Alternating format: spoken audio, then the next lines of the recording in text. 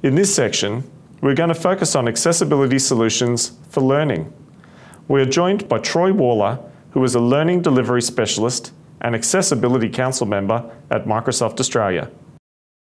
Hi, my name's Troy. I'm a Learning Delivery Specialist and the Accessibility Lead for Microsoft Australia Education. I have the really fun job of going from school to school and helping them understand all the great things they can do with technology to give those kids that need that little bit of extra help, a little bit of extra help. We know that about 50% of instructional time can be lost by teachers needing to meet those additional learning needs. And we also know that it's about 100% of schools that have kids in their programs that need that extra support. We also know that about 30% of students in New South Wales schools come from a background where the language at home is other than English. So when it comes to our technologies, we want to help students build a foundation for future success. So we know that kids really would rather miss out than stand out. So we want to make sure that the technology is there in a sort of a hidden way, in a way that can help them get the support without them standing out to their peers or the people around them. So in other words, our technology is all about building independence, but also the reduction of stigma. We also want to build institutions that have a really good reputation around inclusivity and equity. So as they open up these technologies to their students, the community sees that they're actually doing their best to build these inclusive environments. The other thing that we want to make sure is that technology isn't a burden to the teacher. We want to make sure that the technology is something that's really helpful to the teacher and helps them to engage every learner. There's a lot of tools in the Microsoft education accessibility space, but what sits at the top is probably Immersive Reader. It was designed originally to target dyslexia, but it's grown and developed where it's just helping kids from all different needs and all different walks of life. So the scenario we have here is a piece of text that, let's say, a Year 7 girl is struggling with. Maybe she's challenged by low vision, or maybe it's dyslexia or something like that. But what happens for her is when she comes to this piece of text, she's largely locked out, or at least locked out to keeping up with the rest of the girls in her class. So what she can do instead is she can actually click here on Immersive Reader. And then we see Immersive Reader opens up as a whole screen application. But the cool thing about it is it's taken away all the bells and whistles from the app. So all those distractions, all those colors, they're all gone. And she can make changes to this document inside the actual document. So she's not having to go out to her browser settings or her PC settings. This can all happen inside the actual document. And you can see here that when she clicks on text preferences, she can increase and decrease her text size, and she can also increase the spacing. And the spacing there is increased between the letters, between the lines, and between the words. And we know that's really important when it comes to something like dyslexia, when dealing with something called visual crowding. So that spacing can be accentuated even further by increasing the text size again. She has the ability to change her font. She also has the ability to change her theme. So she can throw that into dark mode or something that's really nice for her eyes. But where it gets really cool is when she hits play. The Pacific Northwest tree octopus, Octopus paxivolis, can be found in the temperate rainforests of the Olympic Peninsula on the west coast of North America.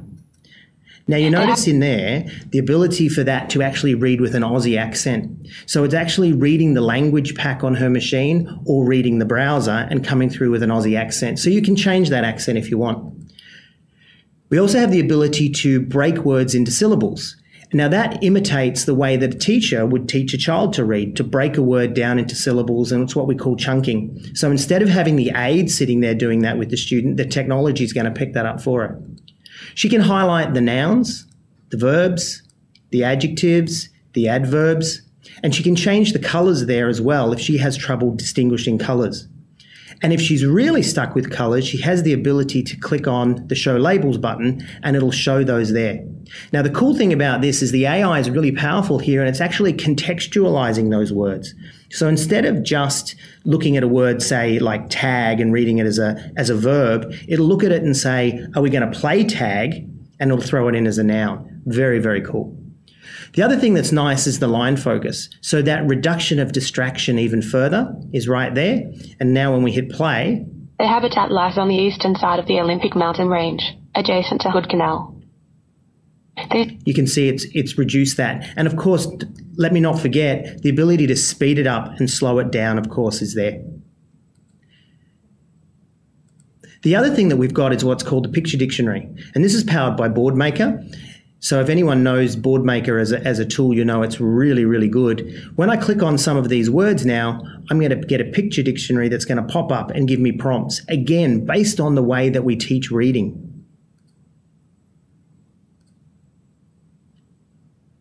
And lastly, and I think most powerfully, is the ability to translate into multiple languages.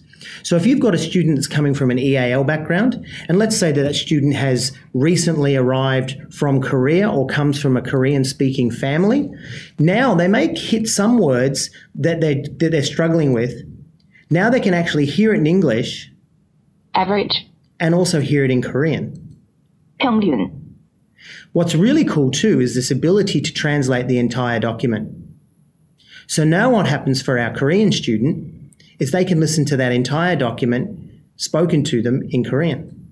태평양 북서부 나무 문어 백사 어볼리즈, 능북미의 서쪽 해안의 올림픽 반도의 온대 열대 우림에서 찾을 수 있습니다. And you'll notice on there what's really cool is we're getting the parts of speech noted in Korean as well as back in the original in English. So it really depends on the language that you're going to access through this as to what features are going to be there. But usually you'll find that it'll speak to you, it'll show the parts of speech, and it also has a picture dictionary. So now let's have a look at this video of a little boy who's using Immersive Reader on a daily basis, and it's really changing his life. A boy rides a scooter. The fact that over the summer, a child can go from basically nothing to having the world at their fingertips and being able to read and being willing to try. It's more than a miracle. I think it's more than anybody can expect. Microsoft plus accessibility. The boy enters a home. Even in kindergarten, Anjay was incredibly bright, but he couldn't read. The difficulty reading continued to second grade. Shortly after Anjay was diagnosed with dyslexia, a friend of mine said she saw something online about a tool from Microsoft for kids with dyslexia. I made an appointment at our local Microsoft store. We went in, they downloaded learning tools, asked Anjay to sit down, and my son read. It was amazing. Anjay reads from a computer. Anjay, in that moment, conquered this fear and realized that he could access something that had been inaccessible to him. I saw my little boy read and knew that here was an answer, that here was something that could change his life. Microsoft Learning Tools has been a miracle in our lives.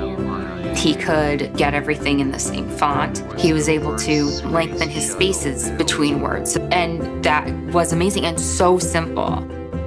Anjay's been happier, more confident.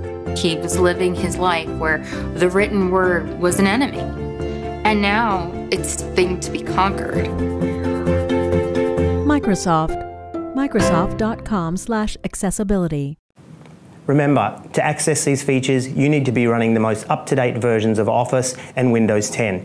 You can also access them online through office.com. So if you think these tools are things that will be helpful to you, speak to your HR manager or ICT manager.